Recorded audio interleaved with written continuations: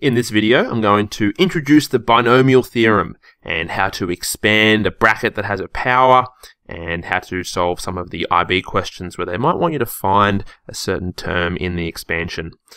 Okay, so the binomial theorem, we use the binomial theorem because I'm guessing at some stage in high school we would have come across a binomial, which is something like a plus b, because a binomial has two terms that have been added. Bi stands for 2. And if we had a plus b to the power of 2, this is the bracket a plus b, that should be a plus b, multiplied by a plus b. And you probably would have learnt some sort of expanding technique where you multiply the first and the outside and the inside and the last terms, and we'd get a squared plus 2ab plus b squared. So this is a binomial expansion where the power was 2. But when we start getting IB questions where it's a plus b to the power of 5, if we were to write the bracket a plus b 5 times, we will be sitting there all day trying to expand these brackets, and it would be quite a long process. So there is a shorter way to do this, and it's called the binomial theorem. Now the formulas that they give you in the IB exams, which are over here, they do look a little bit complicated. They look a little bit scary, but we'll go through an example, and they're actually not as bad as they look. Okay, so our example, we're going to try and expand a plus b to the power of 5. Now, in the questions that you might be seeing, you might have different things in here than a and b. There might be x's, 2x's, or x squareds. There could even be fractions in there. So this is just a general example of two terms, a plus b to the power of 5.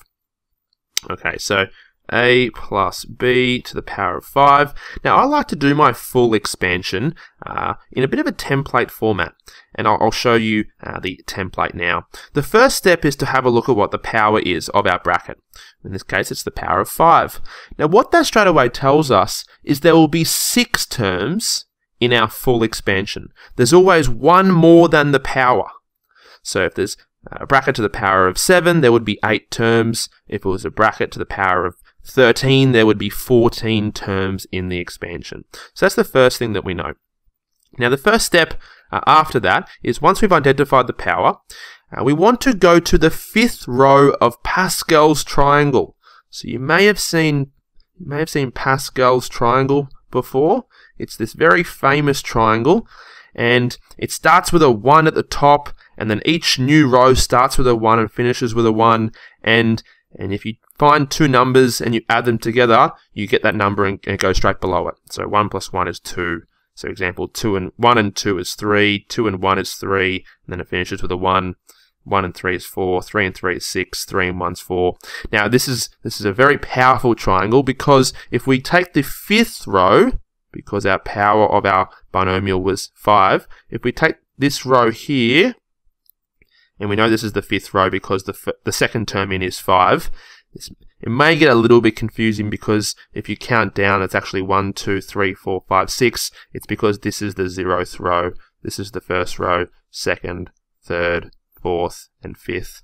If we look at the 5th row of Pascal's Triangle, and we have a look at all of those numbers, they are actually all of the coefficients, coefficient meaning the number at the front, of our 6 terms in our expansion. So 1, 5, 10, 10, 5, 1, and I'm going to write them on top of each other. 1, 5, 10, 10, 5, 1. These will be the coefficients of our 6 terms. Now it also links to up here. See how the binomial coefficient, this n and r, I will touch base on what this is, but this is actually linked to Pascal's Triangle. This formula here is actually each of these terms in that row. Okay, next we have our 2 terms of our binomial, a and b, and we write them in each row, a, and b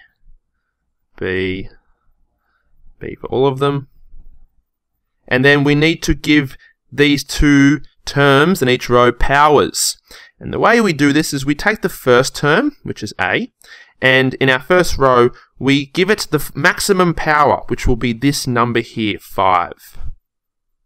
Now the powers in each row need to add up to 5. So this one therefore must be 0, because 5 and 0 is 5. We then go down by 1, so it's 4, and this will therefore be 1, then 3, this will be 2, this will be 2, this will be 3, this will be 1, this will be 4, this will be 0, this will be 5. Now what we actually have here, if we work our way across, is we have our 6 terms of our full binomial expansion. If we just multiply 1 by a to the power of 5 by b to the 0, well, b to the 0 is 1. 1 times a to the 5 is just a to the 5. And then if we have 5 times a to the 4 times b, we'll have 5 a to the 4b. We'll then have 10 a cubed b squared, then 10 a squared b cubed, 5a b to the 4, and then 1 times a to the 0 is just 1, so we're going to have b to the 5. Now if we add all of these terms together, that is our full binomial expansion. So what we can say is that a plus b to the power of 5 is a to the 5 plus 5a to the 4b plus 10 a cubed b squared plus 10 a squared b cubed, and then plus 5 a b to the 4 plus b to the 5. So it still does take a little bit of time, but this is a much easier way than expanding 5 brackets, and that would take quite a long time. So this would be our full binomial expansion. Now, just to touch base on a few things, another way of writing these 5 coefficients here, and I'll put them in a new color, I'll put them in red here, is this is actually 5C0, this is 5C1, this is 5C2, and C actually stands for the topic in combinations, 5C3, 5C4, and 5C5. This 5 on top of a 0 and 5 on top of a 1, there's a formula to work this out, and it's this formula up here. So if I had, for example, I'll use 5C3, I'll take this one out here. If I wanted to work out what 5C3 is, 5C3, if we look at this formula, n and r will be 5 and 3. It's n factorial, so 5 factorial over, and then r factorial, our r is 3, and then n minus r factorial. So the top minus the bottom, 5 minus 3 is 2 factorial. And if we were to work out what this is, well, 5 factorial is 5 times 4. Now we could write times 3 times 2 times 1, because that's what 5 factorial is. But notice the 3 times 2 times 1 will actually cancel out with this 3 factorial on the bottom line. The 3 times 2 times 1. So I'm going to stop. I'm going to not write all of this 3 times 2 times 1, because that'll cancel out with the 3 times 2 times 1 of this 3 factorial. Now the 2 factorial is just 2 times 1. And what we get is 20 over 2, which is 10. Now, notice that we actually already knew 5C3 was 10, because from Pascal's triangle, this term here is 5C0, 5C1, 5C2, 5C3, that's the one we just did, 5C4, 5C5. So that's what this formula up here is, the binomial coefficient. It's linked to Pascal's triangle, or you could just use the formula. If you have a calculator that looks like my one here, you can actually just type in NCR, and put 5, 3, and it gives you 10. And if you have a different calculator, it's usually in the probability, it's in the section down, it might be actually up in,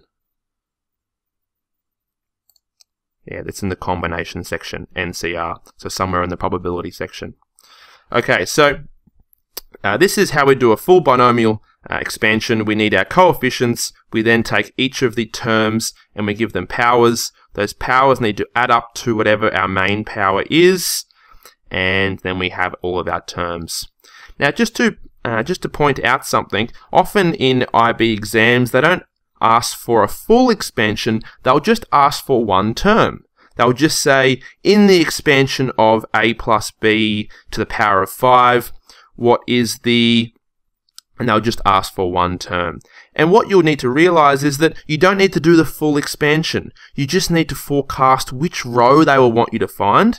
the question might have said, what's the a cubed b squared term? Which is one here. And you could have realized that it would be 5c something, a to the power of obviously 3, because that's what they want you to find. It'd be b to the power of 2, and you just need to work out what this bottom number is here. And it's actually just whatever see here, it's just going to be either 2 or 3. You can actually choose either or, because notice 5c3 and 5c2 are actually the same number. That actually links to the fact that Pascal's triangle is symmetrical either side. So you don't need to do the full expansion. You could have quickly identified that question just wanted this row here. Okay, so if you practice a few questions, you'll see me use this template. I call it the binomial theorem template. Okay, so this is an introduction into the binomial theorem. We use this theorem to expand binomials with large powers. We need to use the binomial coefficients, which we can use by either this formula here or Pascal's triangle. And now that you've seen this template, hopefully this binomial theorem formula here makes a little bit more sense. It's a plus b to the power of n, and in our question n was 5. We start with a to the n, or a to the 5, and then it was n1, so that was our 5c1, and then we'd have a to the 4, b to the 1, and then all the way down until we had b to the 5.